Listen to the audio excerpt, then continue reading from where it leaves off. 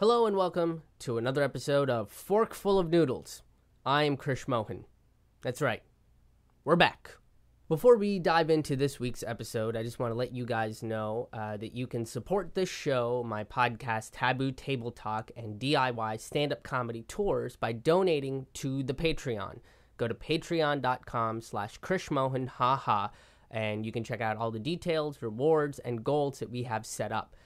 All of it starts at $2 a day, and it helps me fund this show and make a living off of generating content. This is what I do full-time. I generate comedy content full-time. So if you would like to donate, you can go to patreon.com/KrishMohan, haha. Okay, let's dive right into it. Religion, the spark of controversy since literally the dawn of answers.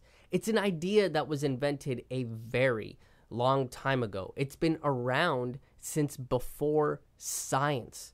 Religion is the conjecture to an answer, and science is the discovery to the answer. But they've been feuding since the earliest humans conceived the idea of a what-if scenario.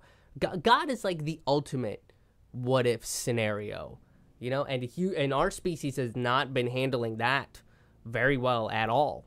So we contemplated, what if there's like a being out there that's like making all the cheese, and then it's like the being is also like made out of cheese, and that being is a god named Gorgonzolas. But instead of saying, well, that would be super cool, let's figure out if it is Gorgonzolas or if it's something else that's making the global cheese surplus. Instead of that, we basically said it is Gorgonzolas, and it is a he, and he is white. And then we start wars over this, and now cheese is ruined because we thought a what-if scenario was the absolute truth. The way I see it, religion is a tool, and we as a species have been misusing it for a very long time now. But look, it's like fire. Right? Fire is an amazing tool. We can use it to cook and weld and get high, but we can also use it to burn societies to the ground, right? Like it can nourish us, or it can also give us arson, which we can use to destroy everything that we've built. And that's the same with religion, right? We can either use it as a tool to try and understand the vastness of the universe in conjunction with science, or use it as a means to kill each other and tell each other we're wrong, which we've been doing for a very long time now. But religion is something that's extremely prevalent in the lives of almost every single person, permeated through every little bit of our zeitgeist. Right? Capitalism is basically the religion of money, and malls and Amazons are its temples. And yes, with the technological advancements that we are making, even our temples are moving to an online platform where prayers can be charged a shipping and handling fee. TGIF was basically a religion that was keeping citizens from going out into the world and enjoying the company of others and the creation of great art because, well boy, Mindy sure is going to get into some crazy adventures this week. She bought a cat. Even atheism can lean towards the religious. The obsession with disproving God in and of itself can be a religion. Taking science solely at its word is like subscribing to a religious doctrine. And let's be honest with ourselves here. Some of the stories that we hear about the scientists of our day kind of are a little far-fetched, right? I mean, the story of Isaac Newton discovering gravity after he got bonked on the head by an apple. Okay, so if we're going to subscribe to that story, we might as well also believe that the reason why he just tried to find gravity and what makes it work is because he was trying to bring God down to the earth. Man was a devout Catholic or Christian. At that point, it could just be like, hey, check this out, Lord. It's a prism. This has all the colors you invented in it. And God would just be like, yeah, I invented the colors. Okay? Why are you... This is not impressive to me. Did you do this to impress me? And then it would just be like a whole story about Isaac Newton's psyche collapsing because he thought he was showing God the prism and God wasn't impressed by it, you know? But in reality, he was probably just on LSD. All right, I'm sure there are a lot of atheists screaming at their screens right now, and I understand, right? Some atheists see religion as the evil. The idea is the problem. Okay, I just ask you to look at it this way, right? Just consider this. If we can consider religion as a tool, then someone misused that tool with you, and now you hate that tool, right? It's like, look, if someone dropped a hammer on your foot, are you going to spend the rest of your life hating hammers, or are you going to make sure that people with hammers use it properly and safely? It sparked wars, and religious wars are like the most fucked up version of my dad is better than your dad argument, right? It's just a little heads up, guys. It kind of seems like the monotheistic God is the same God, right? Like, it just seems like it's one dad making his stepkids fight each other to show him who loves him the most so that they can get taken out for ice cream. And right now, nobody's getting taken out for ice cream. And one religion is fractured into 1,000 little tiny pieces that's telling the older religion to hate the younger religion because they've got middle child syndrome and that's how they feel like they can get all the attention. And yes, I am talking about you, Christianity, all right? And it seems like you have undiagnosed dissociative identity disorder mixed with middle child complex, right? Why don't you just relax for a little bit? It's been a real stressful millennia for you. The other two are just at odds with each other, and both have been politicized to the point of mass manipulation and are being used by warmongers for the sake of their profits. Look, the point is, I really doubt genocide is the way to get ice cream or a parent's attention. You guys should really look into like a different father figure, maybe. At the current moment, the Catholic Church is one of the personalities of Christianity is going through what has been described as an onslaught of sexual abuse scandals, right? Where bishops and cardinals covered up something that has been a joke for hacky comedians for years. The Catholic priest banging kids, which is horrible as an act, but pretty bad as a joke. Most people, including lax and practicing Catholics, don't believe the church was looking out for this predatory behavior, but rather spent most of their time covering it up, right? Even cool Pope Francis was put off by all this. Turns out being a sexual predator towards kids is like a big no-no for the Lord. It might be time to find a new rendition of the Ten Commandments, one that says that you can't fuck kids and the gays are cool. Also, masturbate every once in a while. It's fine. Just clean up after yourself, huh?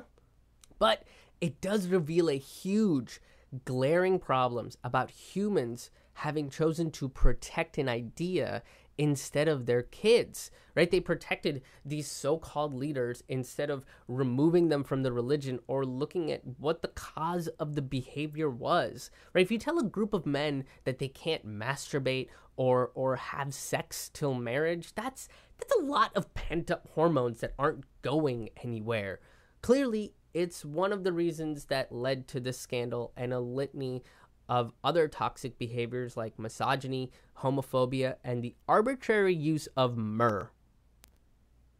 And I doubt Jesus, the super chill dude that didn't want women to be seed receptacles for the men, or the ones that are meant to be closest to God would be the ones that are backed up for decades, wanted all of this to happen, or even wanted that to be a part of their rules. Look, if you're still consistently having wet dreams as an adult, I don't think you're going to be led into the pristine purity of heaven. That's just not cool. I mean, those poor angels must be doing spunk-covered laundry for eternity. That's awful, right? Maybe you should stop spreading your propaganda of celibacy and do these angels a favor and just jack off every once in a while. Just make sure you clean up after yourself. I really can't stress that enough, right? That's what the whole don't drop your seed on the ground verse is really about.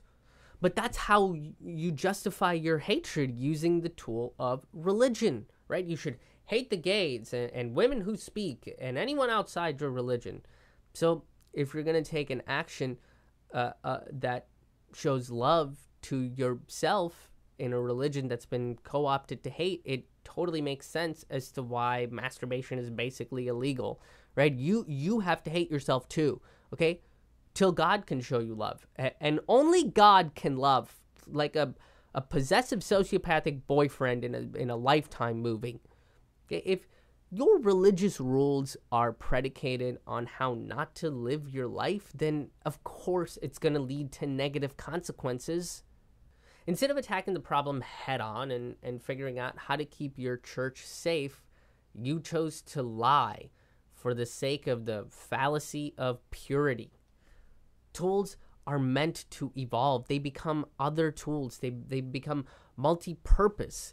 And this is what happens when you say a tool can only do one thing, right? And this tool has been used to destroy and ignite fear instead of being malleable and adapt with changing times.